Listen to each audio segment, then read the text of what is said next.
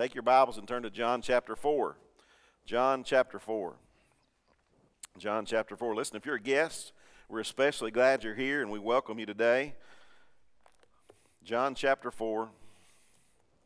We're going to be looking at that chapter today, probably a lot of that chapter today, talking about a particular woman in this story. Ladies, I want you to know that you're important to God's work. You're important to God's church. I grew up in a small church close to my home where I live on Liberty Hill. I grew up at Liberty Hill Baptist Church. That's where I was that's where I guess I cut my teeth or whatever and learned about God and learned about Jesus and all those things. Accepted Christ there, was baptized, and it was a super special place to me. Still is a super special place, although the church that I went to there is not really the church. There's a church there, but it's kind of been the tornado hit it, and so they've redone it and all this kind of stuff. So when I go in there, it's a very different place. But I think of, and I say that for this because I remember so many ladies in that church who were faithful. Many of them came and served and worked without their husbands really coming and being a part of that. I can remember so many special ladies who taught me in Sunday school and really helped me in my growth as a Christian and learning about Jesus and all those things, Vacation Bible School. So ladies, you're special in God's kingdom, and I want you to know that today. We're going to talk about a lady here who we might think about as we think about her life and where we find her in this passage. Maybe she's not so special, but I'm telling you, Jesus thought she was special because he chose to come her way and to meet her and to introduce himself to her in a special way. So we're gonna be looking at John chapter 4. So stand to your feet as we read from God's Word today. In honor of God's Word, John chapter 4. We're not going to read the whole chapter. We're just going to be looking at verses 28 through 42. 28 through 42. We're going to be talking about the whole chapter, so we'll be reading some of that as we go through. But for time's sake, we'll try not to read the whole thing today, okay? Beginning in verse number 28, if you're there, say amen. Amen. John 4:28 says, "The woman then left her water pot." Everybody say water pot. "Went her way into the city and said to the men, 'Come see a man who told me all things that I ever did. Could this be the Christ?' Then they went out of the city and came to him. In the meantime, his disciples urged him, saying, 'Rabbi, eat.' And he said to them, 'I have food to eat of which you do not know.' Therefore the disciples said to one another, 'Has anyone brought him anything to eat?' Verse 34, Jesus said to them, 'My food is to do the will of him who sent me and to finish his work. Do you not say, there are still 4 months and then comes the harvest? Behold, I say to you, lift up your eyes and look at the fields, for they are already white for harvest. And he who reaps receives wages and gathers fruit for eternal life, that both he who sows and he who reaps may rejoice together. For in this the saying is true, one sows and another reaps. I sent you to reap for that which you have not labored. Others have labored, and you have entered into their labors.' And many of the Samaritans of that city believed in him because of the word of the woman who testified, 'He told me all that I ever did.' Verse 40, so when the Samaritans had come to him, they urged him to stay with them, and he stayed there 2 days, and many more believed because of his own word. Then they said to the woman, 'Now we believe, not because of what you said, for we ourselves have heard him, and we know that this is indeed the Christ, the Savior of the world.'" Let's pray. Father, again, you be glorified today. May you be made big and magnified in this place today. God, may all of us see our place today when it comes to you. Lord, maybe for some today it might be for the first time they realize that they need a Savior. They need Jesus Christ, the Messiah, who this woman meets in this passage, and they need him to come and to do just what he did for her and deliver her from her past and her circumstances, and God to give her hope and peace and joy that comes through a relationship and receives living water through Jesus Christ. And God, maybe for some of us here who are saved, we just need to be renewed. We need to have our fire rekindled. And God, we need to get back on the right page and serve you in a greater and a better and a stronger way. God, whatever you want to do, God, today, you be exactly that for every person here, because that's who you are. You meet our needs right where we're at, and we pray that would happen in Jesus' name. And all God's people said, amen. Be seated. So we're going to talk today, really looking at verse number 28 that we read there, and that's the thought there. The power, everybody say power. The power of leaving her water pot. Now, here's a woman that we're going to see early on. Go over to verse 1 of chapter 4, and we're going to talk about this. We're going to try to get through this. We may not get finished with this today, but we'll see. We're going to talk about this story. And in John chapter 3, verse 30, John the Baptist is on the scene. And the Bible tells us a lot of, some about John the Baptist. He was kind of a crazy dresser, this kind of stuff and everything. He was loud, and he talked about repentance, and he kind of was against the grain. He didn't really, he was kind of different from everybody else, and he understood his role, though. In John chapter 3, verse 30, John says this: he must increase, talking about Jesus. He must increase, but I must decrease. So what's happening here, we get down to John chapter 4, verse number 1. Listen to what it says. Therefore, when the Lord knew that the Pharisees had heard that Jesus made and baptized more disciples than John. Now, what's happening here? What's happening is this, is that in the course of time that John has his disciples who follow him, and Jesus has called those to follow him, and now it's almost like these religious people are trying to work up this competition between John's disciples and Jesus' disciples. And so it says, now what's happening is, John said in 3:30, he said, listen, he must increase, the Messiah, the Lamb of God, which takes away the sins of the world, the one who's I'm not worthy to undo his shoes down here. That's who John is talking about. He said, Jesus must increase, the one who is coming, he must increase and I must decrease. So that's what's happening in this passage here. We see literally what's happening is that, Jesus his ministry is beginning to blossom and take off. And it says here in this passage that his disciples were baptizing more people than John. And of course, that's no competition. It's like with us. We're not in competition against First Baptist or anybody else, are we? This is kingdom work. We're all on the same page. We're all trying to do the same thing. We're all trying to reach people for Christ. We're trying to build the kingdom. And if somebody's doing great, we should say, praise the Lord. And we should, we're not in competition against anybody else. Our job is to reach people, to build God's kingdom. So John says he must increase and I must decrease. He understood his role in the work of God. But again, down in John 4, verse 1 or verse 2, though Jesus himself did not baptize, but his disciples. So basically, it's just saying that Jesus did not do any baptism while he's on this earth. He didn't come to baptize anybody, but he says his disciples did. So his disciples who followed him, they baptized people as followers of Jesus. He left Jerusalem, he left Judea, and departed again to Galilee. Now I was reading, starting in John chapter 1, and was reading kind of some background passages coming all the way up to John chapter 4. And I thought it interesting because we went back to the Great Commission where Jesus, in Acts chapter 1, where Jesus said, go to Jerusalem, Judea, Samaria, and to the uttermost parts of the earth.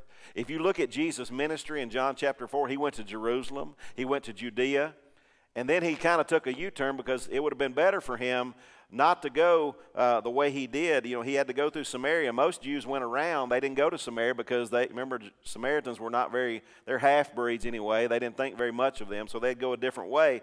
But we said he went to Jerusalem, he went to Judea, and then he makes that turn and he goes right down through Samaria. Remember, he says Jerusalem, Judea, Samaria, the uttermost parts of the earth. Jesus is kind of setting the example, or he is, as we think about that, it's kind of in a way he's setting that example. But it says here, he left Judea and departed again to Galilee. And then verse 4, but he needed to go through where? Samaria. Samaria. Jesus is a Jewish rabbi. He's a teacher. He is a Jew for sure. And he understands that the Samaritans and the understanding of people on the earth that day and other Jews is these were folks they didn't want to deal with. They didn't want to be around. They didn't even want to go through Samaria. They'd go a long way around, almost a different route all the time because they wanted to avoid Samaria. But the Bible says that Jesus needed to go through Samaria. Jesus didn't waste anything. He didn't waste any opportunity. He knew that there was somebody there. Why did he go through Samaria? Because he knew somebody there needed to hear from him. They needed to meet him personally. How many times do we avoid places and people because they're not like us? They don't dress like us or look like us. Maybe they don't even agree with us. Jesus says, I need to go through Samaria. And so he travels that way. Not the common way of the other Jews, but he came right down through Samaria because there was one person, one lady, one woman who needed to meet him, and he needed to meet her. She needed something in her life, something in her heart, and Jesus wanted to come and meet her. Now we're talking about the power of leaving her water pot. We're going to get that as we get going here in the message, okay? So I want to talk, first of all, first point is this. If you're taking notes and writing this down, we see the contents of her water pot. The contents of her water pot. Now, water pot for folks of that day, now there was the big water pots that you find in John chapter 2 where Jesus turned the water into wine. Remember that says there was like 30 of those at that feast, and they ran out of wine, and Mary, Jesus' mother, said, listen, whatever he says, do it. Doesn't it kind of, I don't know, I was reading that again, and it kind of just, I was kind of scratching my head, and wonder, now, why would she tell him that? What did she know at that point about her son Jesus? What did she know about Jesus that would cause her to say, whatever he tells you to do, you do it? Mary had seen some things, hadn't she? She knew some things as mama, and she had seen some things that we don't know about, and maybe, we'll never even know about till we get to glory. But anyway, in this passage, he wanted to come through Samaria. We see the contents of her water pot. The first subpoint under that, the contents of her water pot, we see her position. Or basically we're saying who the world says that this woman is. Who the world says that she is. Now sometimes we get caught up in positions, don't we? We get caught up in who the world says we are. Listen, preachers sometimes can get caught up in who other preachers think they are. We get in circles of preachers, and man, everybody wants to talk about what's happening in their church, and nobody's, I don't want to, everybody's kind of want to speak evangelistically. You know what I'm saying? We like to say, well, if we'll have 50 something. Well, we had a good crowd Sunday. We don't necessarily say 50. We'll say, the most we've had in 20 years, we'll say that's how many we had. We want to speak evangelism. We want everybody to be impressed with what's going on. Here in this passage, we see, first of all, the contents of this woman's water pot. Now, this woman, again, we talked about John chapter 2 where it was the big ones. This is one that she would carry on her shoulder or one on her. You see them sometimes carrying them on their head. And as she would come and she'd get water and she'd carry it back for her livelihood and what she needed at her house or where she lived and all those things. So first of all, we see her position. Her position, who the world says she is, or who we find in the passage here. And the first thing we see in verse number 9, it says that she was a woman. She's a woman. Not a big deal. But in Bible times, ladies, I hate to say this, but women weren't necessarily treated well or thought of as somebody high in society or anything like that. But the Bible says that she was a woman, and not only was she a woman, but she was a Samaritan in verse number 9. It says that as well. Now, this part of her water pot, that we're talking about the contents, what's inside that, in other words, what she carried with her every time she picked that water pot up. We're going to understand this more in just a minute. But every time she picked that water pot up and traveled to that well, Jacob's well, to get water, this was with her. She's a woman. She's a Samaritan, somebody that the Jews say is a dog, that they don't have anything to do with, wasn't deserving of anything else. She's a half-breed. It was a constant reminder of her lack of worth, her worthlessness in the world, if you'd say that, her position. And then we know her, not only was she a woman, a Samaritan, but we'll see in just a second as Jesus and her had this conversation, she's not only a woman, a Samaritan, but she's a sinner. She's a sinner. And let me just say this, all of us can identify with that today, right? We understand what that means to be a sinner, to be somebody outside of Christ, outside of God, to not have a relationship with the Messiah, the one who came for us, who died for us, the one who's coming again that we spent all this time talking about, right? She did not have a relationship with Jesus. She didn't know him. She's a sinner. So all these things in her position reminded her of her lack of worth on this earth. So we see her position. The second thing we see is not only her past, or her position, but we see her past in verses 15 through 19. And notice the conversation here we see in verses 15 through 19. Now Jesus is talking to her. He asked her for a drink. Remember, as earlier in the passage, she comes to this well at a very inopportune time, or a very strange time. The Bible says she came, it was the 6th hour. You know what? The 6th hour is 12 o'clock noon. It's the hottest part of the day. So most women would not come during this time. Most people would not be there. So she comes on purpose during that time.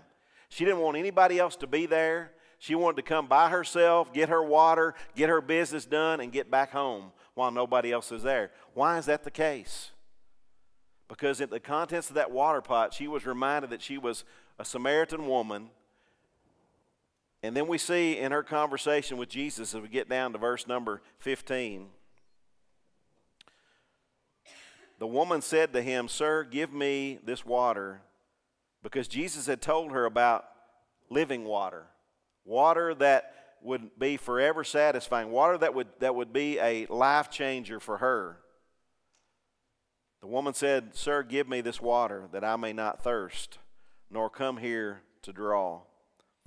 Now remember, why is she coming? Why is she coming there at 12 o'clock? Why is she coming there when no one else is around? You think Jesus knew? Of course he knew. Jesus knew why she was coming. He knew why she came at that odd time when nobody else was around. So what did she see?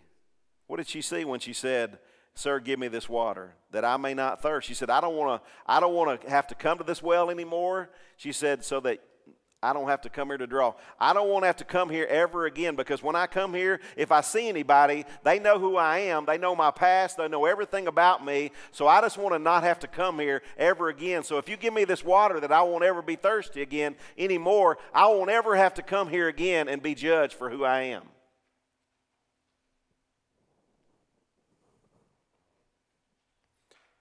And then Jesus turns the conversation. She sees a way out of her situation. Jesus sees an opportunity for life change. Jesus said to her, "Go call your husband and come here."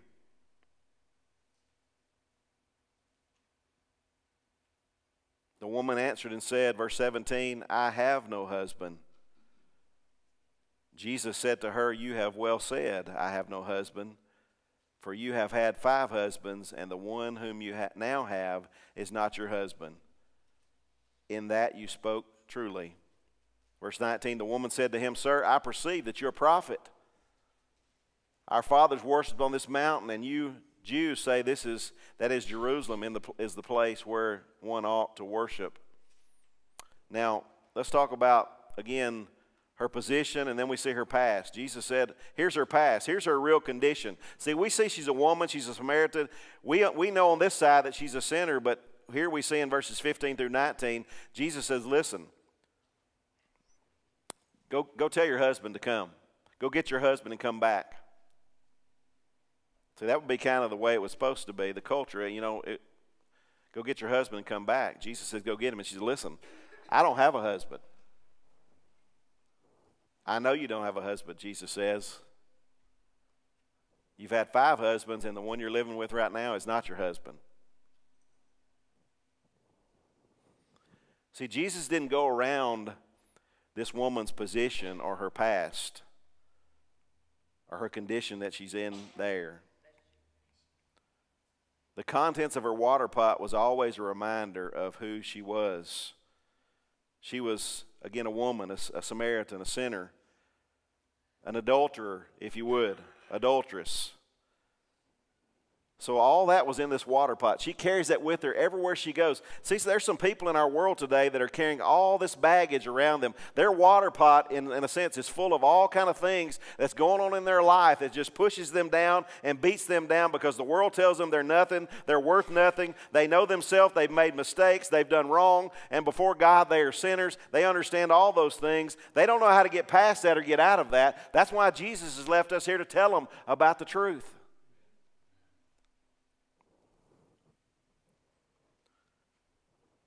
She's got her position in the water pot. She's got her past that's in the water pot. The fact that she's had 5 husbands and the one she's living with now is not her own. And not only that, but there's some other things that are in her water pot. Her preconceived understandings.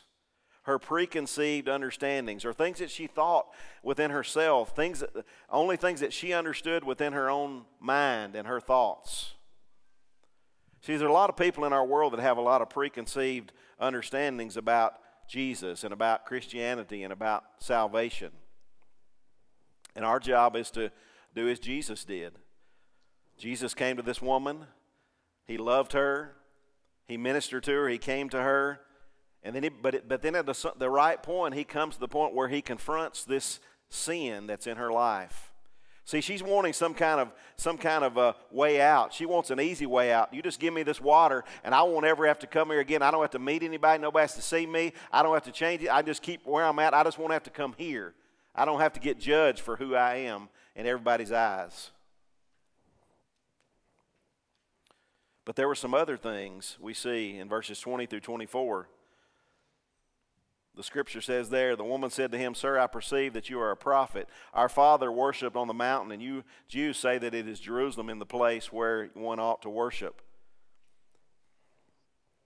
Jesus said to her, "Woman, believe me, the hour is coming when you will neither on this mountain nor in Jerusalem worship the Father. You worship what you do not know. We know what we worship, for salvation is of the Jews. But the hour is coming, and now is, when the true worshipers will worship the Father in spirit and in truth.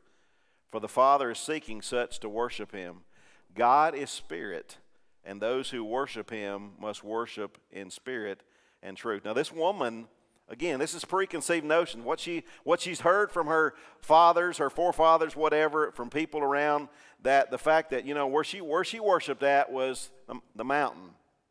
The Jews, they worship in Jerusalem where the temple is, or where they believe God is. So she kind of changes the subject away from her condition right now, her past, and goes to this other stuff about, worship. And then she goes on and she says, the woman said to him, "I know that Messiah is coming, who is called Christ. When he comes, he will tell us all things." Jesus said to her, "I who speak to you am he." Basically what Jesus is saying, you're worried about the place when it comes to worship, and the place is not the issue. The place is not what it's about. The heart is what worship is about. See, when we come to worship today, and we sing and we celebrate the Lord and we lift our voices up to him and we magnify him and make him big, it's not about the place. It's about our heart. It's about our relationship. It's about allowing ourselves to just make the one who's done all for us big and magnify him and bring glory to him and honor to him. That's what worship is. It's declaring his worth to us. Jesus said to her, listen, it's not about the place. It's all about the heart, spirit and truth. That's the worshiper that God wants. So the contents of her water pot was made up of these things: her position, her past, and her preconceived understandings. See, this woman knew a lot about, to be a Samaritan, not a Jew, she knew a lot about religion. But her religion had brought her no peace and no satisfaction. So let me just say this to you today. If all you are is religious, a Baptist, whatever denomination you want to say, you can be a part of every denominational church that there is on the face of this earth. And you can be religious from here till the cows come home. You can be a good person. You can do good for your neighbor. You can give to charity. You can even give to the church. But without a relationship with Jesus Christ, you will die hopeless and helpless and spend eternity apart from Christ in a place called hell. That's just the truth. You say, preacher, I don't like that. Hey, I don't like it either. I'm just telling you what the Word says. It's just the truth. This woman, the contents of her water pot, her religious understanding or preconceived understandings that kept her from really finding. But the one thing that she didn't expect is that she told him, you listen, she talked about worship, and then she said, well, you know what, I don't really understand all this stuff, but one day when the Messiah comes, he's going to tell us all the things. He's going to tell us the truth. And Jesus didn't bat an eye. And what did he say? He said, listen, the one you're talking to right now, it's me. I'm the Messiah. I'm the one that you've been waiting on. He's simply saying to her, listen, you don't have to wait any longer. Can I say to you today, if you're looking for peace and joy and satisfaction, and you're looking for the truth, and you're looking for security and life in a way that is different from what the world gives, listen, you don't have to wait any longer. He is here. He has come. And I'm telling you, he came and he lived and he died. He rose again. He ascended. And one day he's coming again to get us, those who know him. The contents of her water pot. And then we see the second thing. Not only the contents of her water pot, but we see the courage. Everybody say courage. Courage. The courage to leave her water pot. Now notice this and think about this, that her courage that had to come was not going to be found in her religious understanding. She didn't, she talked about the place of worship. She talked about the Messiah. She knew he needed to come. Jesus said, listen, I'm him. Her understanding was not going to be the answer. But her courage was going to come through a person, through meeting the Messiah, the one that she had been waiting for, the one she had been longing for, the one she was still waiting for. The courage to leave her water pot. First of all, in verses 25 and 26, Jesus again says, listen, she's looking for the Messiah. Jesus said, listen, don't look any longer. I'm him.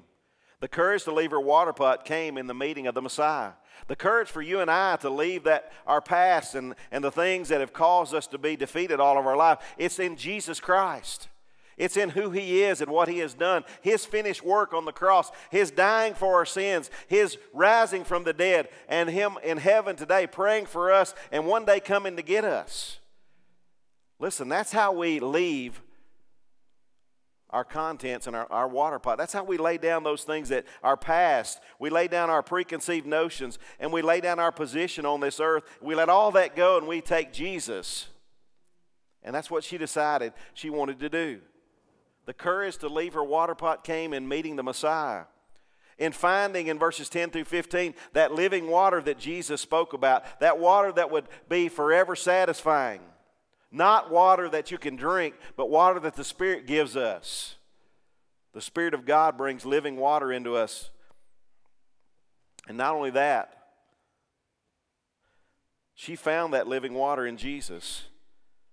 Two things that she did. How do we know she found living water? Well, first of all, she dealt with her sins. She dealt with her sins. That's something we don't like to do we? We don't like to repent. We sure don't like to confess that we've done anything wrong. I don't know about you, man, but my wife, she'll confront me with something that she'll say, well, did you do this? Oh, yeah, I did it. And I did it. One of the things that I've been I've inherited as, being more at home now with working at home on the house and that kind of stuff is, we got a washer and dryer in the old house. And so my job a lot of times is to wash clothes. My wife don't like me to wash her clothes, okay? They don't come out pink or anything like that. I don't have any problem getting in the washer and all those things, but the problem is putting them in the dryer. I'm not supposed to put them in the dryer. And if I do put them in the dryer, it's only supposed to be for 10 minutes on the lowest setting on the washer. Well, sometimes I forget that. Shh. She don't watch the video, so it's okay. sometimes I don't do it the way she did. Well, she asked me, and you know what? Before I noticed, I said, oh, I did exactly like I'm supposed to. I did exactly what you said. I did exactly what you said. We don't like to admit that we do anything wrong. I don't like to be wrong. But can I just say this for all of us? Sometimes I'm wrong. Sometimes we're all wrong, right? We all sin. This woman had to come to terms with the fact that she was a sinner. She dealt with her sins with the Savior. See, I can say all day, this is what I've done, this is what I've done. It's until I confess them before the Savior, the one who died for me, the one who paid the price for me. That's what makes the difference. He is the one and the only one who can forgive sin. And you know what? Not only forgive sin, but He forgets sin. He throws them in the sea of forgetfulness, never to remember them against us anymore, is what the Word says. As far as the east is from the west. I don't know about you, but I need that. She dealt with her sins. And again, verse 28, we know that she dealt with her sins. And then verse 28 told us this, and this is the part we talked about to start with. She left her water pot. She left her position, who the world said she was, or in her mind she thought she was. She left her past with her 5 husbands that she had had, and the one she's living with right now is not her own. She left her preconceived understanding about religion and about worship and about the Messiah. She left all those things. She left her water pot. She dealt with her sin, and then she laid that water pot down because she had met the one she had been waiting for all her life, who loved her exactly where she was, helped her to deal with her sins.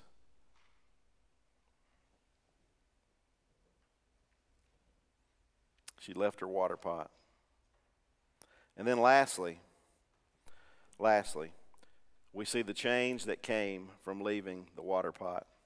The change that came from leaving her water pot. So we see the contents of the water pot, her past, her position, her past, her preconceived understandings. We see the courage to leave their water pot, meeting the Messiah, finding living water, dealing with her sins. And then we see the change that came from leaving the water pot.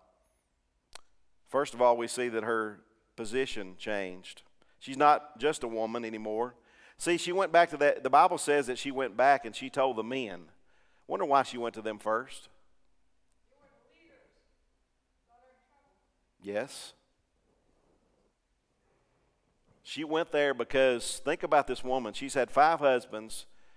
She's obviously a lot more popular with the men than she would be with the women, right? Duh. You know, and they are leaders.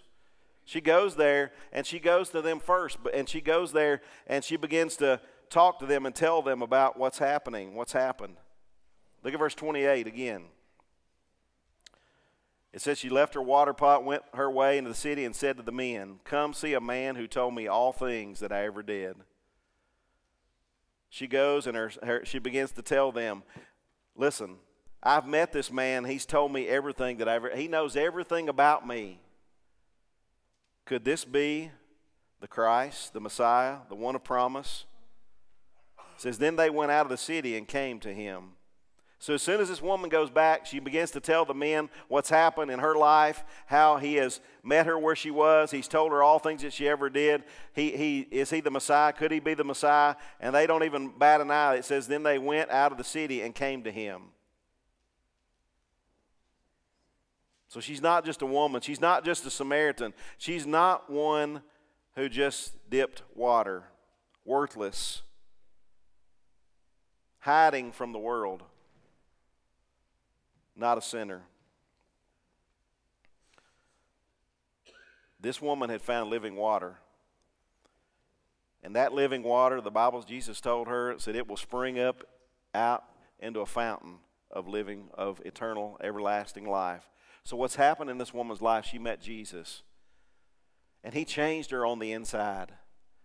And the thing that happens when we get changed on the inside from Jesus, if we follow him and give our life to him, that's not going to stay on the inside.